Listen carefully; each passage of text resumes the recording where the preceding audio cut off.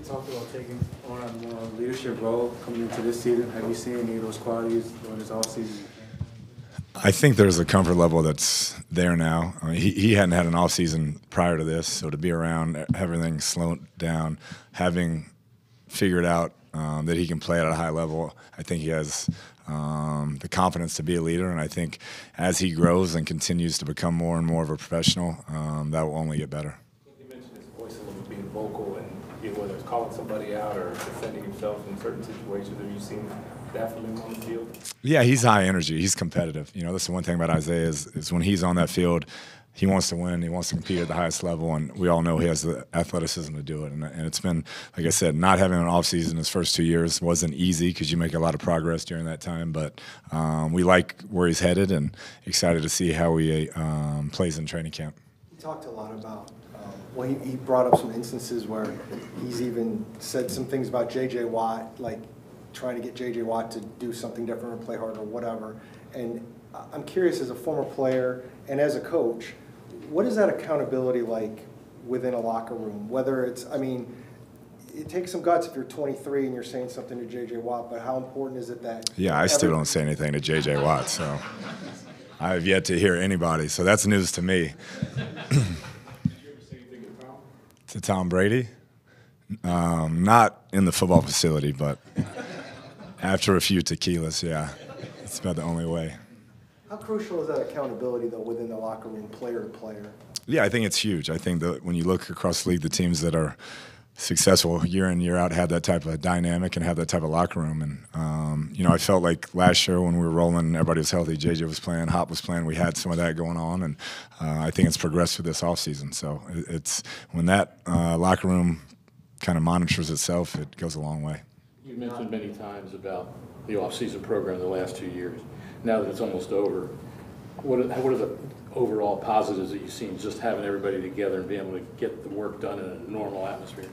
Yeah, I mean, schematically for us coaches, like I've talked about, to be able to put it out there, get it on film, see what works, what doesn't, after you've done all your self-scout from the previous year and you want to try some new things, it's huge to do that before training camp. So training camp, you're not experimenting, you're putting in the stuff you know you want to run. And that, to me, from a coach's standpoint, is huge. And then for the young players, seen some great development from guys. Benjamin's been tremendous, another guy who never had an offseason, and he's out there and, you know, looks like he could be a starting running back. So I think for the young guys who haven't had one, it's been a real blessing.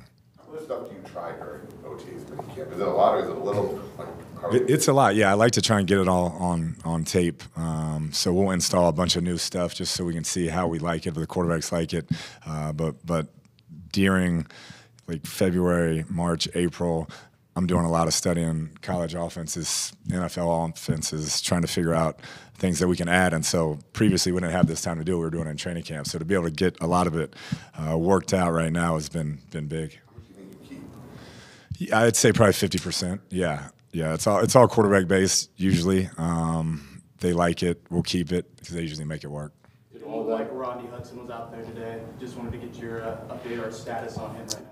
Yeah, no update. We're working through something with him. As soon as we know, we'll have that update. Excused or unexcused? Not excused. Can you say anything more about it? I can't. Not right now. Who else wasn't here? I believe that's it. Zach Allen was here, still rehabbing. Yep. So. Hopkins looked good in the stretching part, running and everything. How far along is he, and I guess, what are your observations? He's close. You know, we're being really cautious, obviously, with him not playing the first 6 weeks, and that's been our biggest thing, putting together a plan through training camp, through the next 4 weeks that doesn't build him up and ramp him up like he's about to play week 1. So we have a good plan, but he looks great.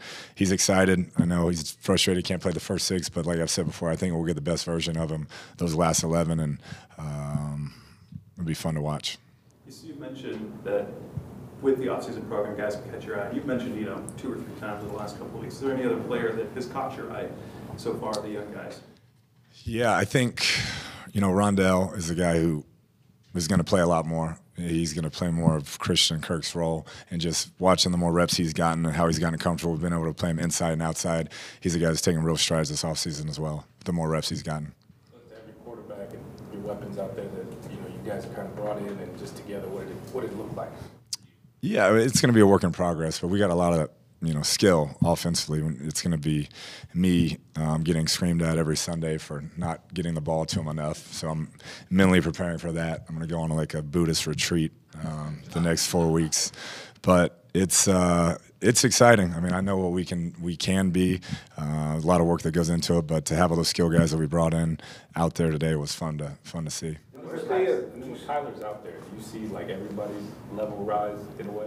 Yeah, there's no doubt. I mean, he's the leader of this franchise. We're about to make him, I'm sure, the highest paid player in this franchise history, and so he understands what comes with that, and the guys know what he can be at his best. And anytime we can get the whole band out there, things pick up. When do you expect that contract to be done? I'm praying before training camp. Hoopla around it, or you watch I just want him there day one of training camp. the contract's not done by then, he won't show up? I'm not sure that'd be a Kyler question, but I just personally, I'm being selfish here, would love for him to be there first day of training camp. Do you plan on staying in contact with him between now and the start of training? I always do. Yeah, I always do. We don't talk about contract. It's just football stuff or Oklahoma softball. That was a big topic. Did y'all watch them play? That was like unfair. With Hopkins, you said you don't want to ramp him up like he's going to be playing week 1. So what does that look like in start of training camp? Do you hold him out for a little bit longer? Yeah, I think we're going to be really smart. Which days he practices, practice a couple days, minimize his reps, but make sure he gets some feel on the field, full speed stuff, and then a couple days he'll work out. So we're trying to come up with a great plan that rolls right up to week 7 of the season and make sure we're smart about it. But the main thing I don't want him to do is ramp up, make a bunch of plays in training camp, do this, practice really hard, and then 6 weeks he's not doing anything. With Kyler's contract being such a story that's kind of been hovering, what will it mean to eventually get it done? How much are you personally looking forward to that? Yeah, I mean, I just try to control what I can control, but I think Steve, myself, Michael, we all understand what he can be and where we want to take this thing with him as our leader. And so I think it'll be great energy for this entire organization when that's wrapped up. Is there a chance Williams and his rehab? He's coming along. He's doing everything he can. I think it'll be into training camp when we kind of see where he stands, but we're not going to rush him either. You talk about all the work that got done. Did that go into cutting back, the 1 day of minicamp and making it 2 instead of 3? It did, yeah. That's traditionally what we've done. We had the normal schedule as much as you could have, and so we just cut that last day off. Who are you working at center right now? I know Sean Harlow has been there. Who else do you have there right now? Yeah, we have Lycidas, who we drafted this year, and then Pugh has been sliding in there and playing some as well. What do you like about Justin? Going into his 10th year, he's had every injury known to man, I think, and he slogs through it, and he seems like a valuable kind of guy. What sort of things do you admire about him? Yeah, he is a tremendous football mind, first and foremost. I thought last year he had one of the best years of his career. He was healthy for the most part. He's battled through injuries, but I gained the most respect for him. We were playing Tampa. No, I think we were playing San Fran. That first year we were here with San Fran, they had everybody rushing, Bosa and D Ford, and I forgot who else. And our tackle got hurt, and we had to play him at tackle, which he hadn't played in forever. So we had to go against like Bosa all game, and then the next week Tampa Bay with Shaq Barrett the whole game, and he didn't blink, and that's not exactly what you want to be doing if you're him. But ever since then, I've had such a great respect for him, and great leader, great professional, and like I said, I think he's playing some of his best football right now. How do you describe his personality? East Coast-ish. He went to a country concert with you guys, didn't he? He did. He did, yeah. I didn't know if he knew what that was or knew any of the songs, but he acted like he did. No, he's fun. I mean, he'll call you on your stuff. He'll check you on your stuff. So you got to be careful when you're around him. You've always talked about wanting to get the guys on the field, how important that is because you can scheme as much as you want. How nice was it to see Kyler and Hollywood connecting on passes to your benefit for a change instead of benefit? I've seen it the other way. There's no doubt. It's going to be a good relationship there. Just the way they work out together throughout the offseason, there's already that bond. And then I think once we get to training camp and Hollywood gets comfortable in our system and isn't thinking as much, I think it's really going to take off. But they definitely, you can tell they have a connection. How's Freddie McBride picking things up? He's been good, really sharp, really good athlete, great body control, good hands. I mean, once we get pads on, obviously there's going to be an uptick in physicality than he's used to and speed of the game. But he's been everything you want as far as studying it, knowing it, and working hard. Cliff, what does this next month look like for you going into training camp? I mean, are you sitting down there starting to write things out already, or do you have to force yourself to kind of mentally take Yeah, I'm gone. I will be out of the country, unreachable for any of y'all. So, yeah, I get away for about 3 weeks, and then we'll get in and start really finalizing scripts for training camp and putting it all together, and then get it rolling. Are you thinking about the cut down to 53-man roster at this point in the offseason, or is that more of a training camp? More of a training camp, yeah. I think right now we're trying to finalize what pieces we're going to bring in, what position groups we feel like we need to improve upon before we actually get a training camp. We know that you can't be specific about Rodney, but is there a level of concern that the team won't be able to work out whatever's going on? Yeah, I mean, like I said, we're still working through it, and as soon as we have an update, we'll let you know. In terms of Isaiah Simmons, Only ask the last one if you don't mind.